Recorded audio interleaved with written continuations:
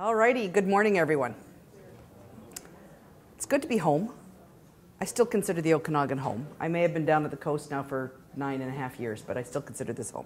So my brain is probably still somewhere over Saskatchewan, just so you're aware. My body's here. I was in Ottawa for meetings at CMA for the last 2 days, and the time change is a little bit wonky. Anyway, so I was asked to do something a little bit different this time. So we're going to talk about non-face-to-face care in BC and how you can bill for it. As we move forward in technology, there are a lot of things that are changing in the way that we can provide services to our patient. We no longer have to actually see each and every patient face-to-face in our office for that eyeball thing to get paid by MSP or by GPSC. So what I'm going to do, I'm going to go briefly through some of the general information, MSP fees, and some GPSC initiatives, and then we'll open it up to questions. So everybody who's ever been to my billing sessions always gets this same disclaimer. Basically, it talks about how I'm doing the best I can based on good evidence, the best evidence for billing issues, and that I have no competing interests to declare. A number of resources that are available for you online to look for billing information. The SGP website, the BCMA's website always has the MSP fee guide updates as well as the uninsured services updates. MSP has a resource as well. Billing questions, info@sgp.bc.ca or gpscbilling.billing, I should say, at bcma.bc.ca, and you know who the backup is for both of these, moi. The Canadian Medical Association also, I took some of the information here from the CMA and from CMPA as well as from the College of Physicians and Surgeons. What's not in here from the College of Physicians and Surgeons, they have a policy document that literally was going to their board, I think yesterday, I could be wrong, but I know it's going to their board right now to be finalized around telehealth and the positions that they're in. So if you're thinking about going down this road to non-face-to-face stuff, I would really encourage you to go to each of these sites to look up the information there. Again, this is all just stuff from other talks as well. If you don't assume that what you've heard is necessarily correct, we are, as business people, responsible for everything that is billed under our billing number and on our behalf. If you are one who hands it off to your MOA, not just to do a transcription of what billings you want done, but just says, here's my day sheet, here's what I've done, you bill it, and they bill incorrectly, if it ever goes to the college or to an audit, you're still the one who is going to be held accountable. So you must know what's been done. The biggest things, when I looked through all of the information that's out there, this is from the College of Physicians and Surgeons, what's on their website right now. There's, as I said, more coming from this new document. The biggest thing is around the security and patient confidentiality, right? It's the same thing as in a paper record. Now, if you are moving to a telehealth, there's no requirement that you record electronically, the videography of the interaction, but you must still, just as if the patient was in your office, record it into their chart in some form or another. And you do have to make sure that the privacy of that is guarded the same way as it is.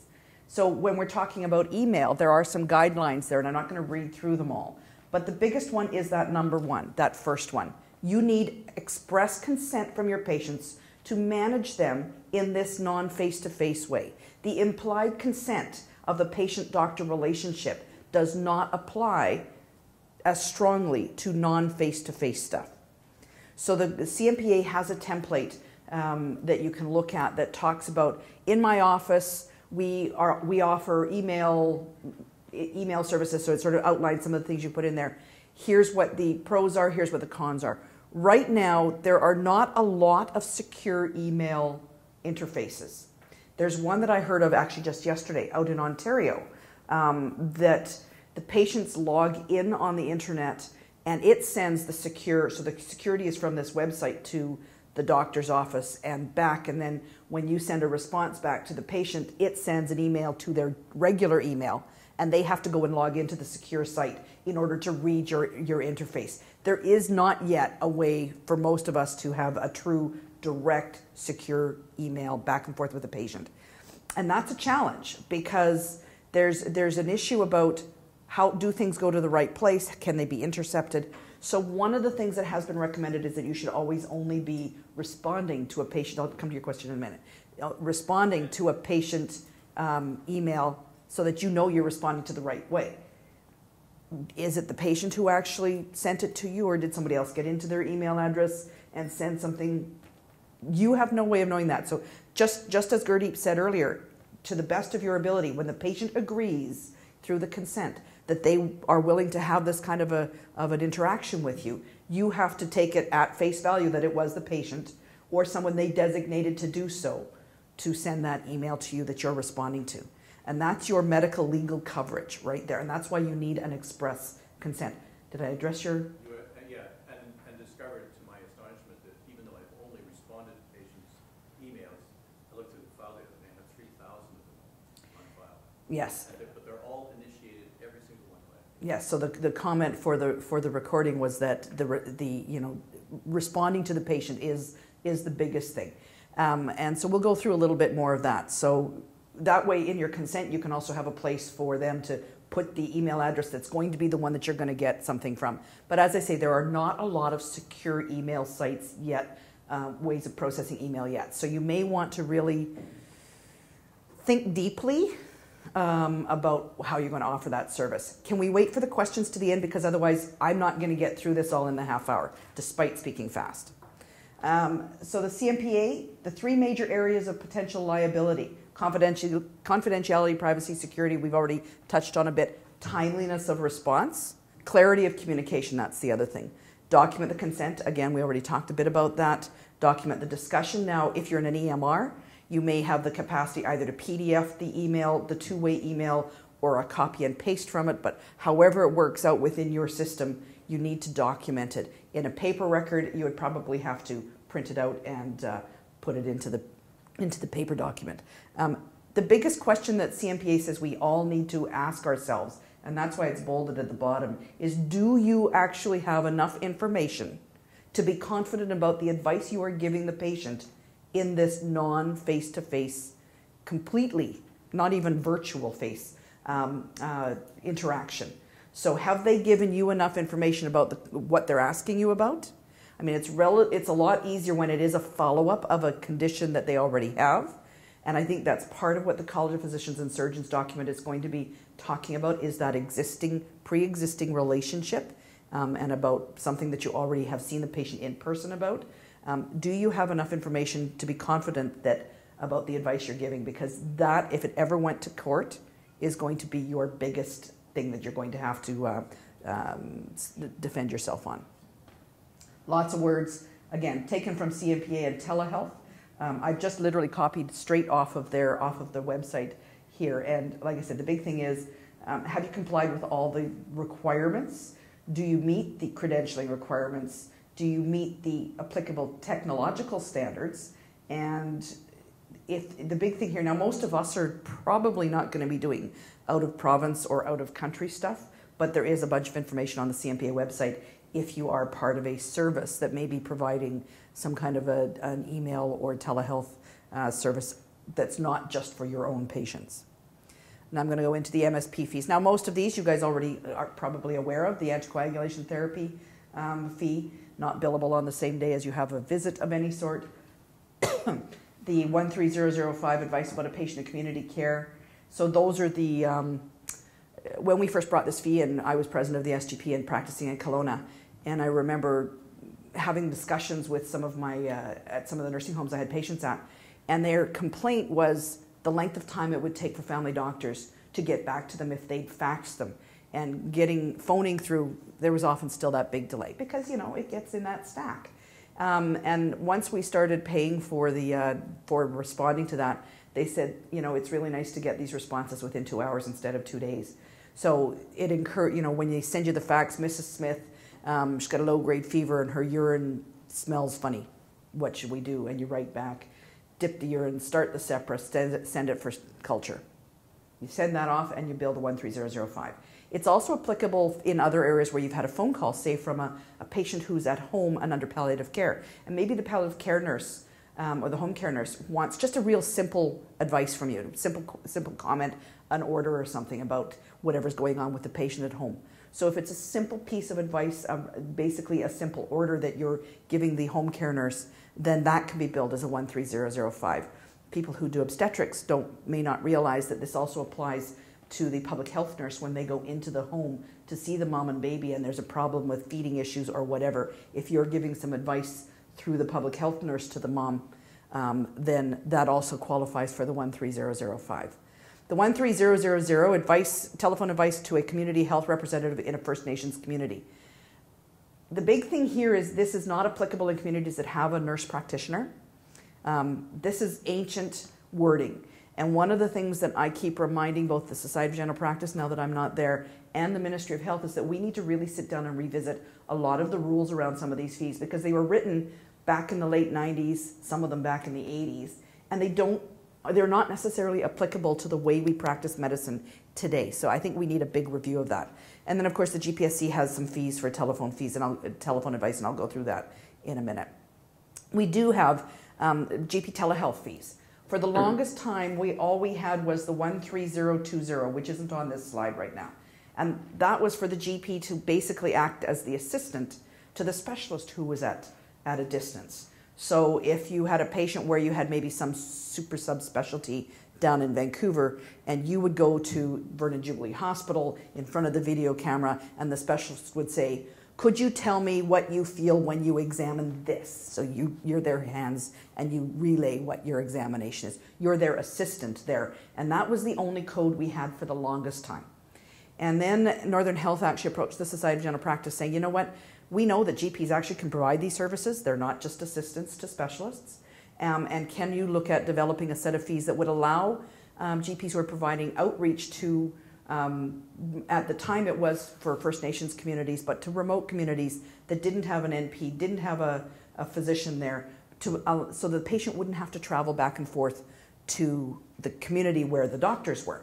And at the time, we only had the secure video linkage was only available within the health authority system. So the doc would have to leave their office, go to the local hospital, to access the secure video link equipment. The patient would be at the little community nursing station at the other end of the camera and you would have your visit.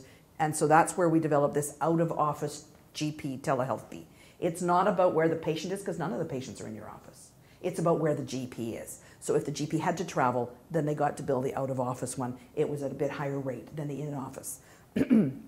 We also, though, did develop the in-office fees because we recognized that technology was moving in a direction that would allow at some point in time the physicians to offer these kinds of video linked services from their office.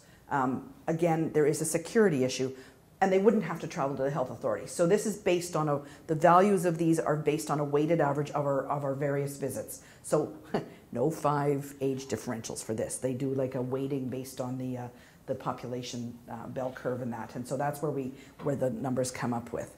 So those are the codes that you have. You notice the only one that's missing is a complete physical. Really hard to do a complete physical at a distance that way.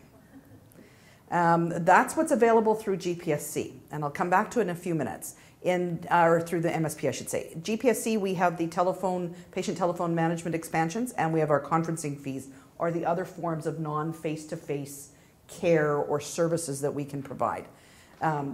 Again, for the GP for me, we've got the participation codes. I put the information about the two of them both up here because as a physician with a practice, you need to submit once a year. Now that we're going into the second year of the attachment initiative, get your MOA to schedule that even though January 1st we're not actually in our office, the date of service should be January 1st because then it's going to keep that attachment door open for the rest of the year. For locums, they need to be submitted once a year. Earlier the better, but then again, it opens the door for them to have access to those fees when they're in your practices over the rest of the calendar year. Sometimes some of the divisions, if they have locums who are kind of within a local divisional pool, the division may decide to submit this if the division has the capacity. And now that with some of the divisions doing the in-hospital billings themselves, they have a payment number, they have all of the ability to do that. So then the division may say, you know what, locums, we will submit this for you with a January 1st date of service. So you don't have to worry about it no matter whose office you're locuming in within our community. And once the participation codes have been submitted over the balance of the year, there's the new GP attachment telephone management fees that are available. Right now it is limited to 500 per physician, and that includes per locum. They have their own 500, so they don't take away any of the host doctor's telephone calls per calendar year. But they're for any patient in a practice of an attachment participating doctor. So any patient that you're the community MRP for, or on weekends when you're covering for your colleagues as a part of a call group. While the intent is to avert a need for a visit, sometimes it is a matter of giving people options and saying, okay, let's do this, this, and this, and see you in 2 days to make sure it's better. Or if it doesn't improve, I need to see you tomorrow or the next day or whatever. So it's not that it absolutely must avert the need for a visit. The intent is to try and do some management over the phone if possible. So a lot of people are using them for follow-up stuff. Patients that they would have otherwise called in to follow up with results and that, they're managing over the phone, and for that they get to bill this. It can be delegated to another college-certified healthcare professional. Unfortunately, this is not an MOA. This does include an RN or a nurse practitioner. Not a lot of family docs have that level of allied health work in their office. The other fee code that we have available, though, is the original GP patient telephone email follow-up fee. So the 14076 is only about telephone calls. There is none of this email stuff that we were just talking about. That comes under the next fee code, which is the original one that's been here, we've had for a couple of years. The 14079 GP telephone email follow-up management fee. Patients for whom you can use these codes must have had one of the portal fees billed, one of the planning-related portal fees. So those are your patients who've had 14033 complex care planning, 14043 mental health planning, 14053. The COPD CDM, while it's not a planning fee, requires a COPD action plan. Through flu season, if you can manage some of your patients with COPD by telephone, you can avoid them getting sicker by not coming in and then delay their in-person visits till after flu season. So that's why the COPD CDM is there. 14063, the palliative care planning fee, and 14075, which is the attachment patient complex care planning fee. So once you have billed any one of those fees, you have access to this telephone email fee over the following 18 months in actual fact, because they recognize that you may do the planning visit in January of one year, but maybe you end up not needing to do it until October the next year or September because of the nature of the patient, the way their symptoms are. So that's why we wanted to have an 18-month there. You can bill up to 5 telephone or email bill for 5 telephone or email follow-ups. The email, as I said, requires a two-way communication, so it's not just sending an email blast out to all your patients that says, it's flu shot season, please make an appointment. That doesn't count. Per patient per calendar year. This one can be provided, the telephone advice can be provided by your MOA. But remembering, it's not the MOA who's giving that advice. You're telling the MOA, she's just the relayer of the information because she doesn't have the clinical expertise to actually give a clinical opinion or a clinical advice that way. But you're the one who's saying, okay, phone Mrs. Smith, tell her X, Y, and Z, and if this is what's going on, then we need to make an appointment. If you give her the script to basically work from when it comes to that telephone call. So this one does allow the MOA to be the relayer of the information. The big thing here is because you have these 5 ones, and the new telephone advice fee for under attachment is $500 per calendar year. When you have a patient who is eligible for one of these, don't waste any of your 500 arrows in your quiver, your telephone arrows, because you can use those for other patients. You've got these 5 that you can use first, so use them up first. Then if you still need more telephone calls with the patient, you can bank on the other ones. Ultimately, down the road, I could see this this fee code being either disappearing or being morphed, so it is more of the electronic rather than the telephone one, being replaced by that other one. Because once that other one has none of the restrictions, why would we bother having to bill this one at all? But right now, you've only got 500 in that barrel. You've got 5 per patient in this one. Use this one up first. Because this one is linked, though, to who billed the planning fee. When you're covering for each other on weekends or when you have a locum, in order to bill it and have it not rejected, that little piece on the bottom, in the electronic note, and e-notes are your friend, in the electronic note you need to put, so let's say it's me doing a locum, because I am doing some locum work. So Dr. Clelland billing number X, doing locum for Dr. whoever, billing number this, and that way they can look and go, it will get BH'd, unfortunately, because it means a person has to look at it, but at least you know that they'll look and they say, oh yeah, this doctor did bill the complex care planning fee, so it's appropriate for this person to do it. So that's basically the way around, so that you don't just get an outright rejection from it. Conferencing fees, it's developed to compensate GPs when conferencing with other allied health professionals. So when we first came out with this, again, it started with our care conferences at the long-term care facilities, because we'd all get called to do these, usually, right, have to block off part of the time from your office. And unless we actually saw the patient for a visit, which is not what the conferencing is, that's not a visit, the only ones around the table, the professionals around the table who weren't getting paid was us. Now we get compensated to go and attend care conferences. So that's where we started with it, with the original ones. So all of the conferencing fees, both the attachment conferencing fee and the original conferencing fees, are payable in units of $40 per 15 minutes or greater portion thereof. Greater portion thereof of 15 minutes is 7 minutes and 31 seconds, technically speaking. Most of these, I dare say, are probably 10 to 20 minutes anyway, so that's 1 unit. Billable in addition to any visit, provided that the visit doesn't occur simultaneously. So think back to that long-term care conference. The patient happens to be there with their family as well at the table while you're having the care conference. You cannot bill that if that's the only interaction you have with the patient. You cannot bill that patient being there as a patient visit. You need to have that visit separated from the care conference. That gives you an idea of what we mean when we talk about not being billed simultaneously. Billable by the community GP who accepts the role of being most responsible for the longitudinal coordinated care of that patient. That is basically GPSC's identification of the full service family doctor, the community GPs. And we use that's what we use through all of our incentives other than the GP with specialty training ones. So the difference now is that we now have the community attachment, the GP attachment conferencing code.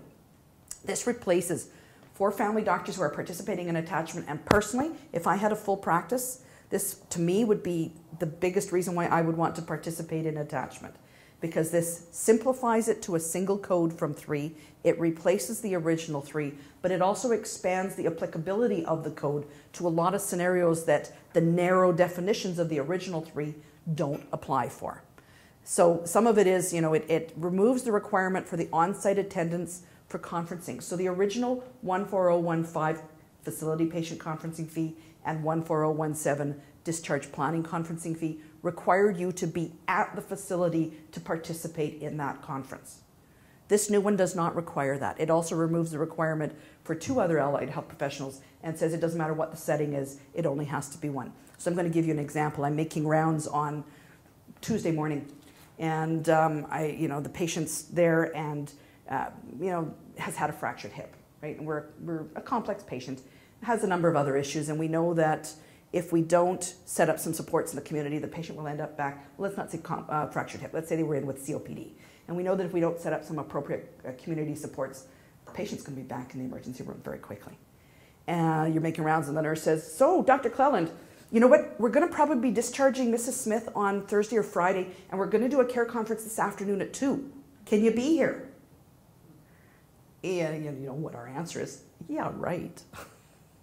No. Now your answer can be, you know what, I can't be here in person, but I will phone my MOA right now and see if we can't rejig my afternoon so that my 2 to 2:30 appointment is the care conference. You phone up your MOA and you say, can we rejig? Just get those 2 patients. I don't want things squished so we need enough time for everybody, but see if we can't get them to come in at the end of the day. Yes, I will have to stay that half hour later at the end of the day.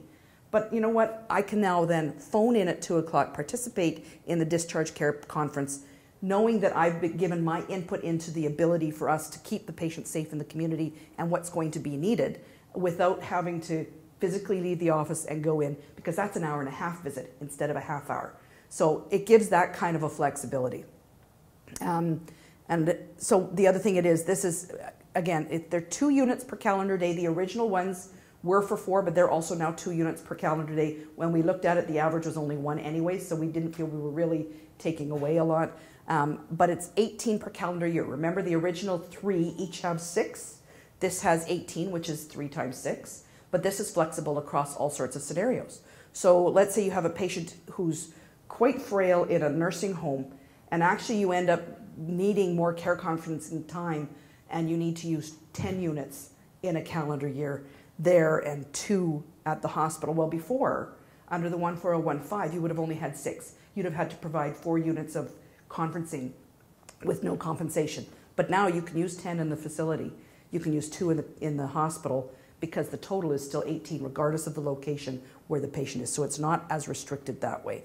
I've just put the original ones up because the original ones were also restricted to the populations that are there. The attachment one has no patient restrictions.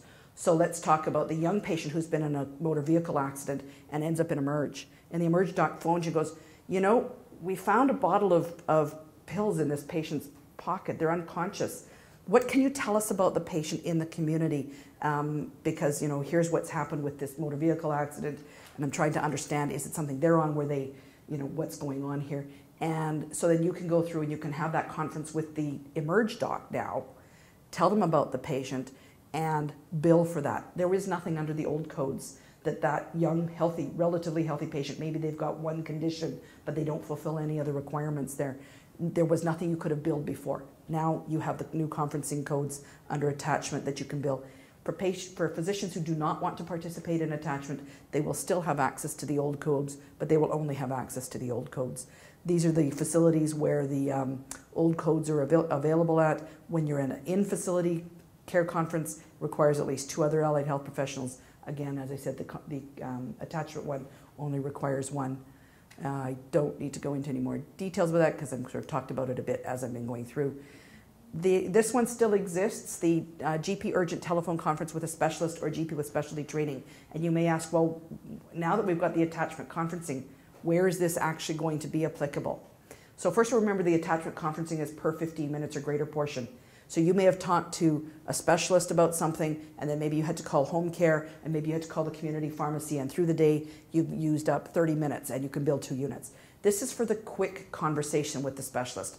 And I'm going to use one that's actually real from me. When I was in my maternity clinic, when I was still doing full service family practice on the side, as well as my maternity clinic, I had a patient come in who had pregnancy-induced hypertension, had been on medication, relatively stable, and all of a sudden her BP's way up. She's completely asymptomatic, no findings. So I phoned the OB on call to say, here's the situation. This is what she's on right now. Is there something I can do in the community to avoid her having to come down, or should I just send her down for your assessment? So I talked with the OB on call.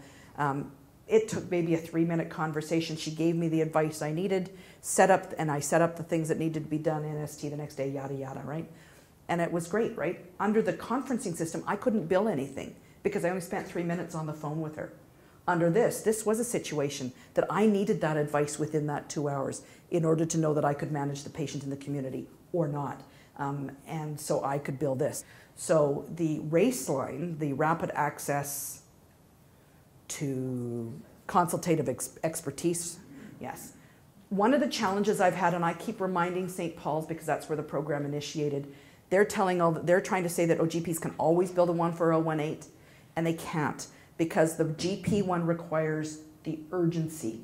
It is based on the patient's acuity that you need that advice within 2 hours, or you're sending them down to the hospital in order to manage the symptoms. So RACE had it, and I'm hoping that they've managed to change that now. A little bit incorrect. While their docs always get to bill their fee code, because the specialist code doesn't talk about the patient acuity, it only talks about the specialist response time. The GP one still does talk about the patient acuity. So that's really the only potential discrepancy with what the RACE may be saying, the RACE lines may be saying to docs, and the reality. And there we are.